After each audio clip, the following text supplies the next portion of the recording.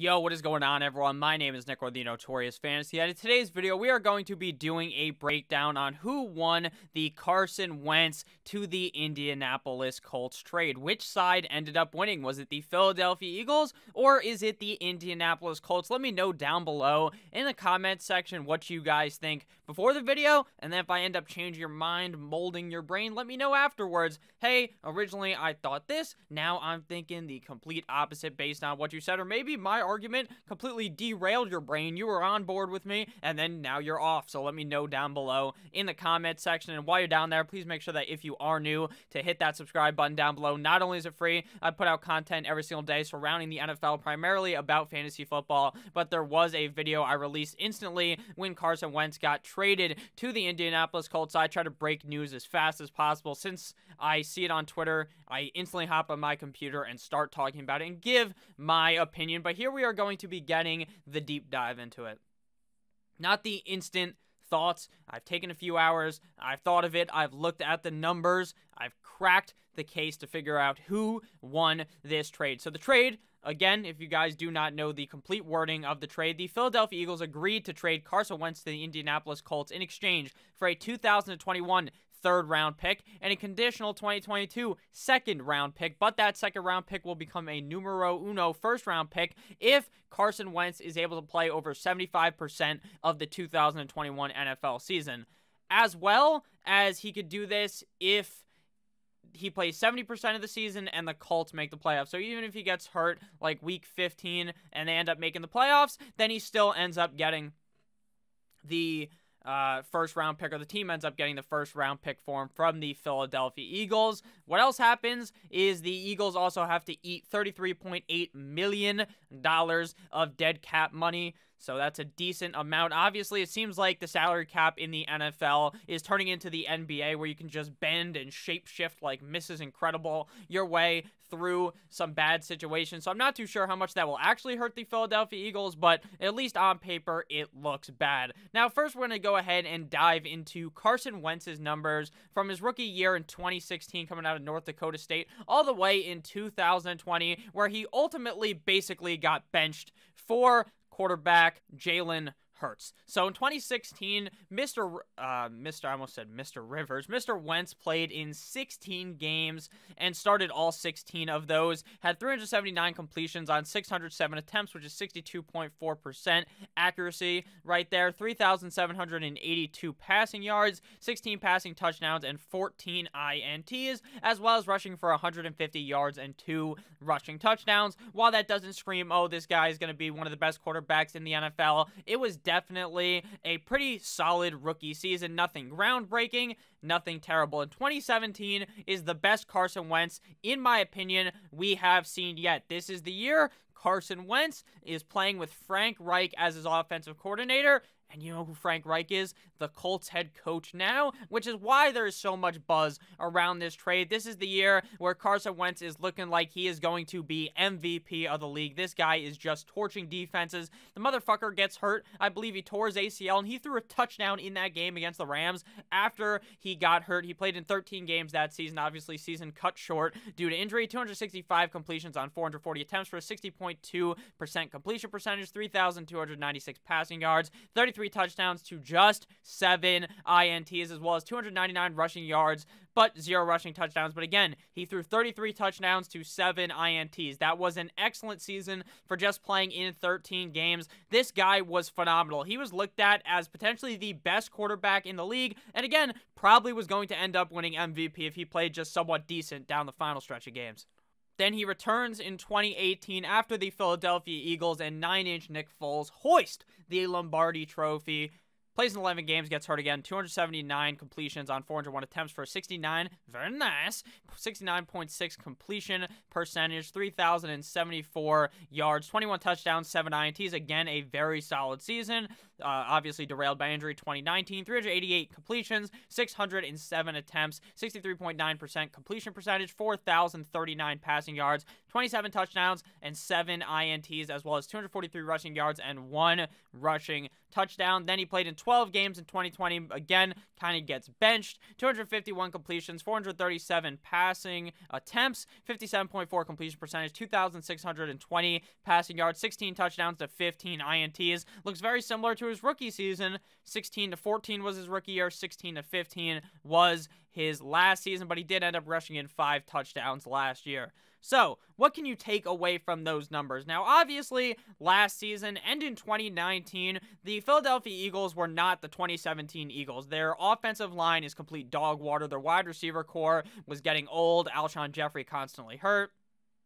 Ertz getting banged up, so he wasn't really given as much of a chance, plus the defense was just completely decimated, so definitely not the same team, but it's definitely clear, based on the numbers, that since 2017, this guy has somewhat fallen off, especially last year. It looked like Carson Wentz lost all semblance of confidence inside of the man's body. And again, remember in 2017 when he lit it up like Snoop Dogg, this motherfucker was playing with Frank Reich as his offensive coordinator. Now, to look at the Colts side of the trade. Since Frank Reich has taken over for the Indianapolis Colts in the last 3 seasons, they have made the playoffs twice out of the last 3 seasons with a win total of over 10 both of those times. Their down year in 2019 was a 7-9 season, which again, not a playoff team, right? But that's not a complete dumpster fire of a season. There are franchises that have wet dreams to go 7-9.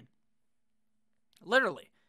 So, really not that bad. Last year, they won 11 games with Phillip Rivers, pretty much as a one-year rental. Rivers threw for 4,169 passing yards, which finished as a slightly above average quarterback at the position. He threw for 24 passing touchdowns, 7th in the NFL, to 11 INTs. So, just a pretty average guy, but when you kind of deep dive into the numbers, you can see that the guy is very inconsistent on a week-to-week basis. This is very clear when looking at a 4-game stretch in the middle of Rivers' season this year. Week 5 up against the Cleveland Browns, he went 21 of 33 for 243 passing yards and 2 INTs. The next week up against the Bengals, he goes 29 of 44 for 371 passing yards and 3 touchdowns to just 1 INT. Then they have a bye week. He returns week 8 up against the Detroit Lions. And he dusts them. He completely dusts them. 23 of 33 for 262 passing yards, 3 touchdowns, 0 INTs. But after this 2-game stretch of greatness against bad competition, this guy falls right off of a cliff. 25 of 43 for 227 yards with 0 touchdowns and 1 INT. I apologize for stuttering there. When comparing Wentz to Rivers, Rivers wasn't all that bad, but Wentz definitely has a rushing uptick on him, and Wentz also has the potential to be like a top 5 guy, whereas Rivers in his old age just frankly was not. Obviously, the Colts don't really have a choice because Rivers was not going to come back. He was just going to go and hang out with his 11 kids that the guy has made over the years. So now that you've heard, what the trade was, how Carson Wentz played, and the Colts situation, what is your guys' verdict? Before I give mine, make sure you leave it down below. So my verdict, overall, I feel like the winner here is obviously Carson Wentz, right? I'm not only going to give that answer, but I want to talk about it real quick. The man literally hated being a Philadelphia Eagle. It seemed like the Eagles fans hated this guy. Some of them loved him. I've seen people on the internet be pissed. Oh, we fucked Carson over as an Eagles fan. I see other ones like say, good riddance, get the fuck out of here. And they'd rather never see him again. And they're going to end up throwing batteries at him when he returns, like they did to Santa Claus. This kind of helped Wentz, because Wentz was going to lose every ounce of confidence in this man's body. In his body, because Jalen Hurts was eventually going to overtake him. Okay? Maybe that wouldn't have happened. Maybe Wentz would have lit it up, but it seemed like Hurts was the better quarterback, at least in my eyes. Now, to me, overall, the Colts win this trade.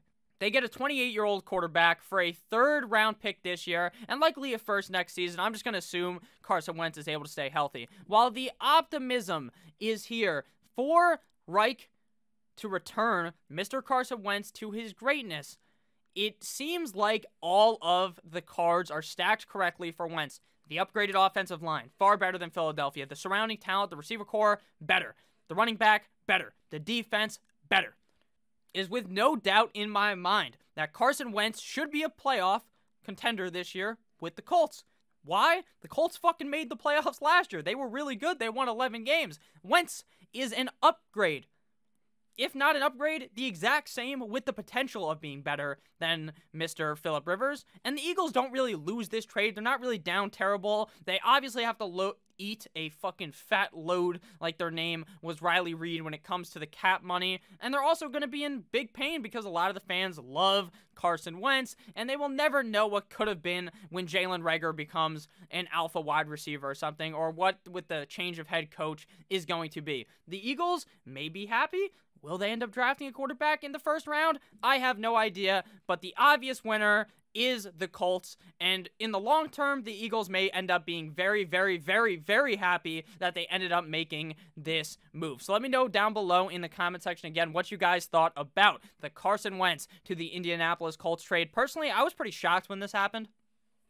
I wasn't sure what Wentz's price was. There were reports that he was only going to go for like second rounders, but now it seems like he's definitely going to go for at least one first rounder there. Obviously just one, because the second round pick next year is likely going to turn into a first round pick as long as he can stay healthy. Overall, I thought this was very interesting to look at, and let's hope that Carson Wentz is able to turn it around, because I don't think anyone really dislikes Carson Wentz. I personally just disliked how overhyped the guy was getting for the last 2 seasons. So thank you guys all so much for watching. If you did end up enjoying, please make sure to hit that subscribe button down below. I love each and every single one of you guys. I'll see you guys on the flippity flop tomorrow with another banger of a video. As always, guys, stay safe. Goodbye.